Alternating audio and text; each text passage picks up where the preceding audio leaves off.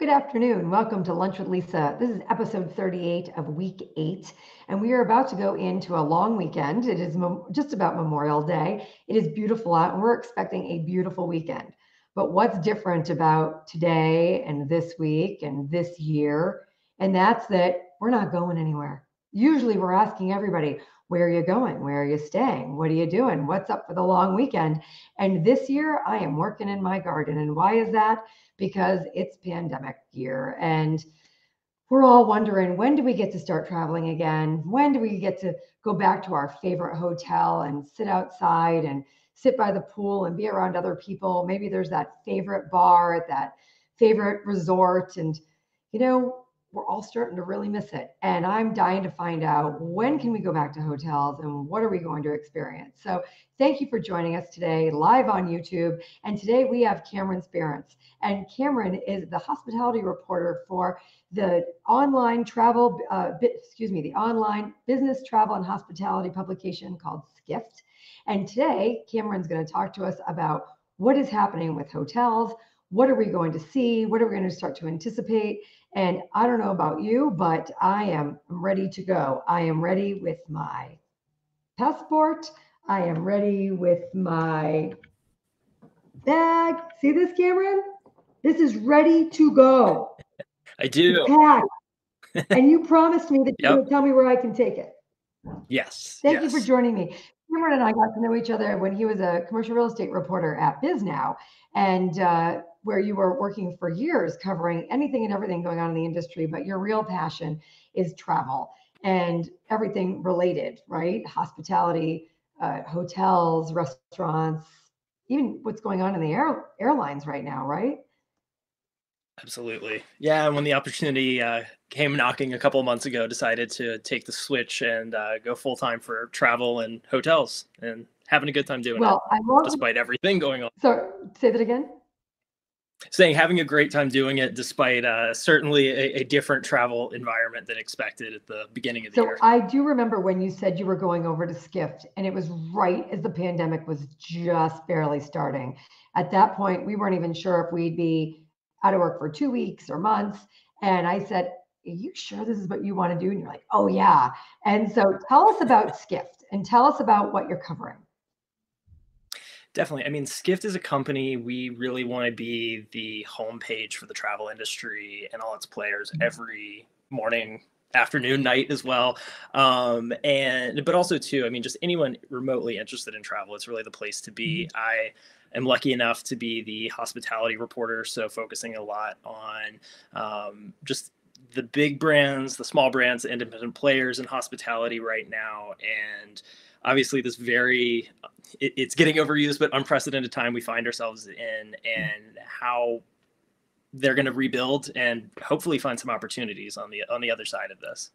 Sure. I know my team has some of your favorite articles they'll be posting in the chat for those who are watching live. And of course, that's the benefit of watching live, is being part of the chat and engaging with us, asking questions. So we always encourage questions.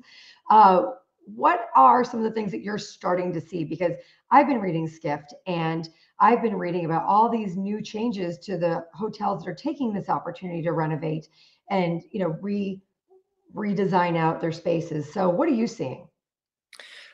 Right now, I mean, we're still pretty much in survival mode. And what a lot of these big companies and small players too really want to do is regain your trust and show that there's really no safer place in the world to be right now than a hotel. So yes, some different properties around the world have temporarily suspended operations just because that was sort of the best decision for them from a business standpoint. You're seeing some owners and operators take that time to renovate properties. We can get to that in a minute. But first, what they're really wanting to do is roll out new standards of cleaning, new standards of social distancing, just to show to you that when you check in all the way to check out, like, you are safe, and above all can trust that like your favorite brand is just as much the place to be loyal to as it was 90 days ago or even longer. Right, and the safest place to be. So what would be some of those examples? If I go to check in, one of my favorite places, Chatham Bars Inn on Cape Cod. What, for example, would I expect if I went to check in at any of the hotels? I would say pretty standard is you're going to see a lot of notes of keeping at least 6 feet away from other guests, a Mhm. lot of distancing between employees and guests too, a Sure. lot of people in PPE, masks, gloves. Um, a lot of the bigger companies are pushing contactless check-ins. So Mhm. use your Marriott Bonvoy app, your Hilton Honors app as well to basically 24 hours before you arrive, they'll send you a map of the hotel. You pick your room, you check in, they send you a digital key, and you don't even have to use those room key cards that we had. And I think you're going to see a lot of further innovations in that place as Wait, well. wait, Cam, let's hold on. So almost like if I'm picking my airline seat, you're telling me that I will be able to pick my room in the Absolutely. hotel? Yeah, Can I it's, upgrade we're myself for seeing, free? or sorry, can you repeat that? Can I upgrade myself for free? It's funny. I had the exact same question. Hilton CEO Chris Nassetta was discussing that, and I didn't quite get the answer to it. So watch the space. We'll be doing a investigation into that. I'd like waterfront view. I know. I was immediately thinking it'd be nice to get that presidential villa at Encore Boston Harbor for what you're paying for a standard one, a queen size room. So everything will be on the app? Like what else will be on the app? That's amazing. Yeah, it's really interesting. Hilton's where I'm hearing the most out of the space. They launched a program called Connected Room in late 2017. It's been sort of in kind of the test mode the last couple of years. Mhm. And Chris Nassetta was saying this is really turning it into more of a necessity. So you'll see Right. everything from the lamps to room temperature, remote control, ordering room service through this, and the staff will just knock and drop is what they're calling it for your room. So you're really not going to interact much in the near term with hotel staff. And so it's pretty exciting. We'll see how much of this becomes a permanent landscape because Sure. I was thinking he was discussing the app, but also a week before they announced that they're partnering with the Mayo Clinic Mhm. and the maker of Lysol to really focus on these areas so you could touch a remote control and not feel like that Right. hasn't been Windexed or whatever, or Lysol. Sorry. Right, right, right. So another question though, how would I tip people? I think one of the few times that I have cash and small denominations on me is when I'm staying in a hotel, so I can be tipping people along the way. How will that work? Have they figured that out? A lot of that's going to actually happen through the app as well. And I've heard of a couple of smaller players. Actually, that's one of the first things that they've thought of is finding a way for you to tip the bartender, tip, housekeeping, et cetera, all through an app. So I think it's definitely in its infancy, but probably by year's end, I would expect this to be a pretty well-oiled machine. That's amazing. I'm thinking that the end of cash is pretty near. It was already on its decline, and now nobody wants to touch cash. So Yeah. that's fascinating. Of some of the hotels that are doing major renovations, I've heard of Mhm. things like taking carpet out of bedrooms, which I actually love that. I always thought that carpet in the bedroom was pretty gross. Um, Anything else like that that you're hearing from the people that are taking this time for the major renovations? It's interesting where I've heard the most come from is it's been pretty well reported. The Four Seasons, we did an article about this. Four Seasons in New York, owned by Ty Warner, they've done a really impressive job of shutting down the facility and turning it over to doctors and nurses working at some Mhm. nearby hospitals. And when I've talked to that team, they've really discussed how it's not going to be just a turn the lights back on to normal guests. Like they're going to have to Yeah. take some time to really do a deep clean and then maybe do some capital expenses investments rather in the property ahead of reopening. And so Sure. they've thought about like what do they do with wallpaper, what do they do with all this upholstery, and I think that's going to extend to a lot of these other brands because like you said, I mean the carpeting was a little of the gross side. It had the odds were in your favor of maybe ending up on Dateline with one of those blue light investigation pieces. So yeah, maybe more hardwood and tile coming to your favorite hotel. You think about all of the textures and fabrics that they would put into hotel rooms, and now it'll be very interesting. I'm hoping that it's not a sterile experience. I hope that it's still this beautiful, luxurious experience. We have a few questions on the side. Do you have a prediction for local travel industry this summer? I think it's definitely going to be drive to, Mhm. which I mean that bodes well for New England. I was talking to Lark Hotels and they said something which is a smaller operator. They have hotels on the Cape, Nantucket, up in Portland, Maine. And they were saying every one of their properties in New England is within, at most, a 6-hour drive of 56 million people. So I think the Northeast travel operators are going to do pretty fair through all of this, just because there's such a built-in local regional domestic traveler base here.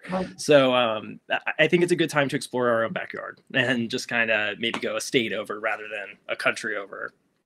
But where does that become a challenge? Because I'm thinking you're on today from Provincetown, which is such a fabulous little town at the very tip of Cape Cod, and it takes a long time to get there if you're driving from Boston or a quick ferry ride over. But that's a very quiet place most of the year, and you're fairly safe and secluded. But in the summertime, it is tourist central, and it is not known for distancing. It is known for lots of people on the streets and packed bars. And I know that the residents of Provincetown are a little concerned. So what about towns like Provincetown or any area in the world that is a big summer hotspot? How do you prepare for that, or what are you anticipating? To be honest, it's still a big question mark here. There is still a little bit of uncertainty from how hotels, restaurants are expected to reopen, what the timeline for reopening is here. I'm lucky my barber is reopening on Monday, so we at least know that's coming down the line. But no, there is a major question mark regarding how do some of Massachusetts' hotspots for travel reopen. I know here for Memorial Day, they are not really wanting non-essential travel to come here. So the parking lots are closed unless you're a resident. I've heard other municipalities in the area are doing the same until at least we clear this long holiday weekend coming about. When we do reopen, I think you're going to see a lot more push for outdoor dining, shutting down main roads for cars so you can socially distance. A lot of the dining rooms here are pretty small, so you're going to have to rely on outdoor seating or take kind of a revenue cut because you just can't have last year's capacities.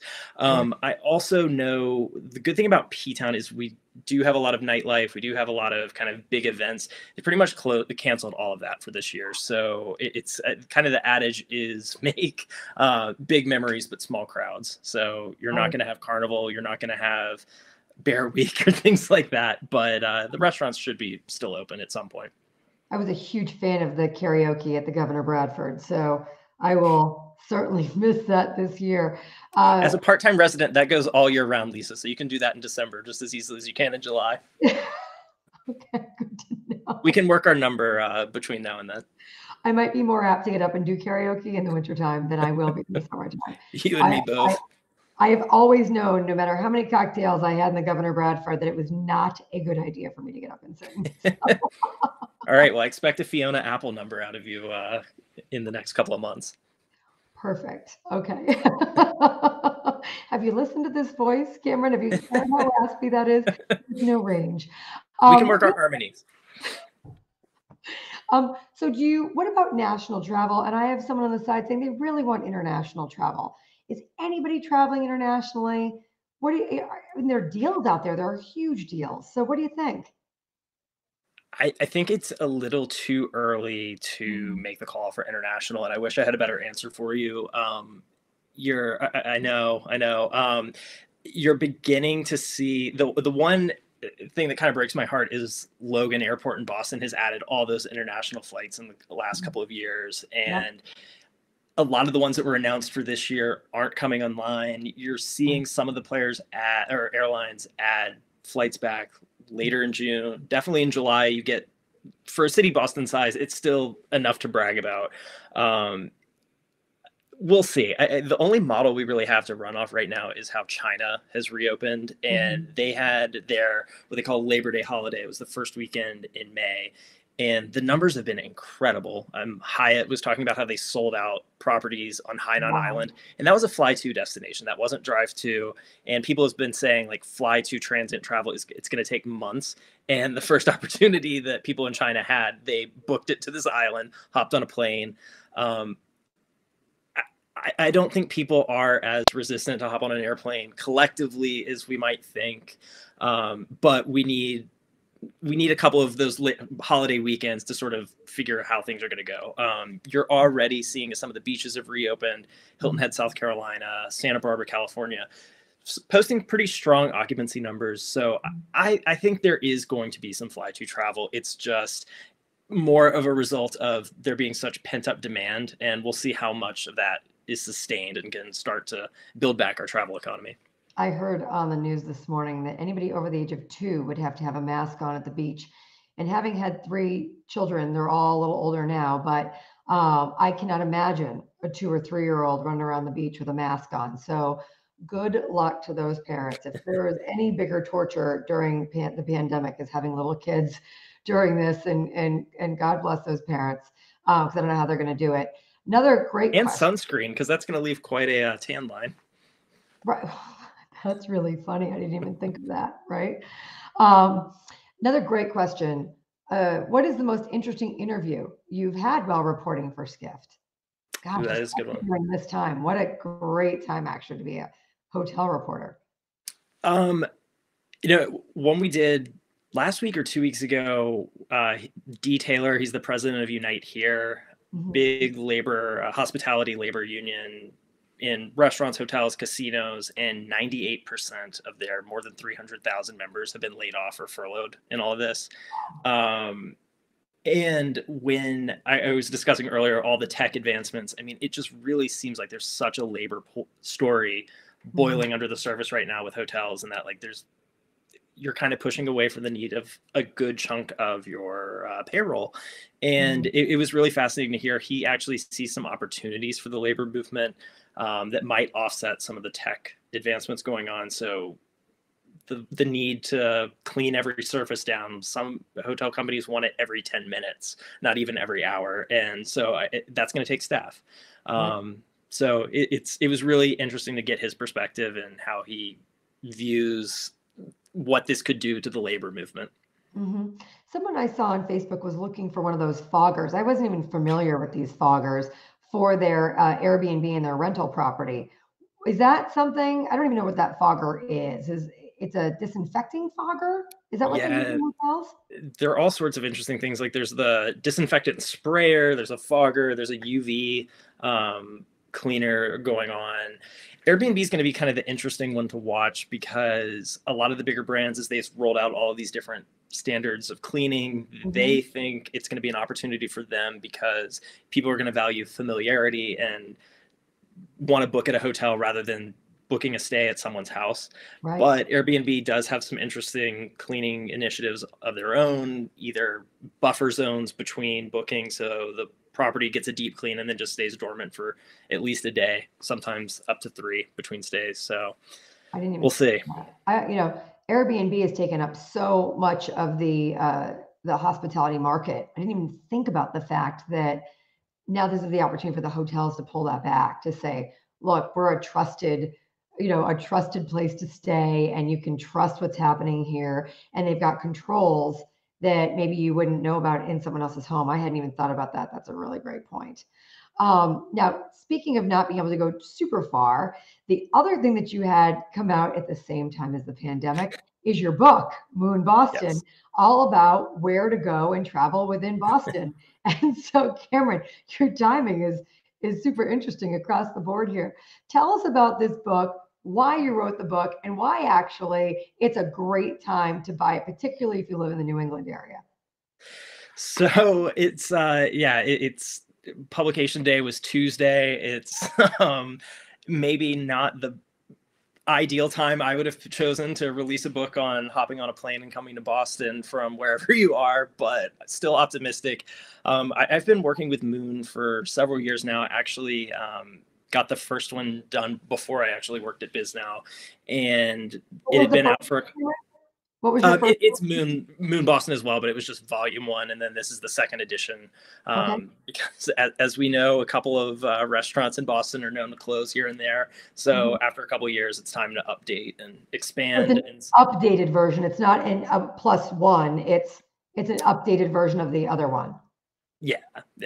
And so it's definitely, it was we expanded out actually the P-Town section. We added kind of fortuitously actually a couple of outdoor walks so people can enjoy Boston without having to go into places, which I think is very advantageous for the current travel climate. And yeah, I think the book is definitely more to appeal to world travelers. I think now it's definitely a great resource for New Englanders or Bostonians to kind of reacclimate themselves with Boston and learn a little bit more about what's pretty close to home, and finally maybe go explore the Freedom Trail because you haven't done it ever. I've never done the Freedom Trail. I highly recommend it. I walked it, took photos, all 2.5 miles for the book, and I actually got a kick out of it. And so it's not as much of a Boston travel cliche as people would think. Where else would you suggest going? So, I was thinking about this earlier. When I travel, and I travel a lot with my daughter actually, and whenever we travel, we catch a show in a different city. We always go to a museum. I'd had some of my favorite travel places here. We went to the Broad Museum, well, the Vatican, Australia, the Super Bowl, but LA, to an architecture museum. Often going to all sorts of different places whenever I was in another city. But in Boston, I almost never go to a show. I never do the touristy Freedom Trail things. And this is actually a time that we could do it. It's beautiful out. We could just zip downtown, experience something new. Where else would I go other than the Freedom Trail? Yeah, one of the walks I recommend is starting at South Station and doing the Harbor Walk. So you cross over Congress, you go by the Boston Tea Party Museum, which is still a great photo op, even if you can't go inside for a couple of days, as well as or a couple of weeks, as well as the Boston Children's Museum. But basically, you just hug the seaport coastline, and it's really neat because I think it's kind of that perfect blend of old and new Boston. You get to see some of the older parts of downtown and then all the new glassy stuff in the seaport.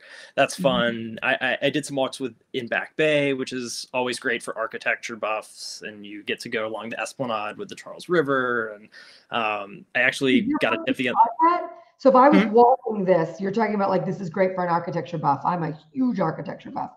Do you describe the different areas while I'm walking? Yeah, so we have a little bit of a guide of like in Copley Square, where you have the Boston Public Library, and facing the Trinity Church, then the Hancock Tower. I mean, that's just kind of really 3 very different distinct styles of design. And then you can walk out to the Esplanade, look across at the dome of MIT, and so you really get to see kind of just the collision of different design styles in Boston and all the Charles Bulfinch brownstones, etc. Sure. Is it true, do you know, the John Hancock Tower, of course, is glass, very reflective glass. So when you're looking up in the sky, it sort of blends with the sky because it's reflecting the sky. But I had heard and wondered if this was true. The reason it's so reflective is because it's next to the Trinity Church, which of course is one of the first most beautiful churches, and right in the center of Copley Square in Boston. And it reflects the Trinity Church. So it's this very new, very modern next to this very old and very important. And is that why it's reflective like that? Do you know?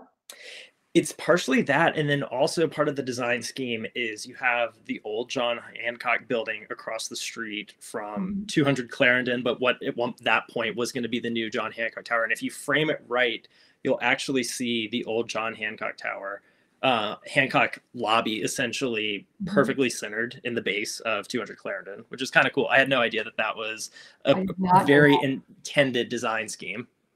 I ordered your book. I haven't received it yet. Funny, Amazon's not doing overnight quite like they used to. But I ordered it, and so I can't wait to go through it and actually go for a walk and see all these things in my own hometown. Cameron, what else should we know before we wrap? I thank you so much for coming on today, because everybody's dying to travel. Everybody's dying to I mean, I had to pull that suitcase out of the back of the car. Because I sort of pushed it back there. I knew I wasn't going to be using it anytime soon. But what do you want to leave us with? Something optimistic, maybe? Yeah, I mean, my realistic dose of optimism is I don't think it's going to be a flip of a switch and we're going to be back to the way things were in 2019 in the next month or two. Right.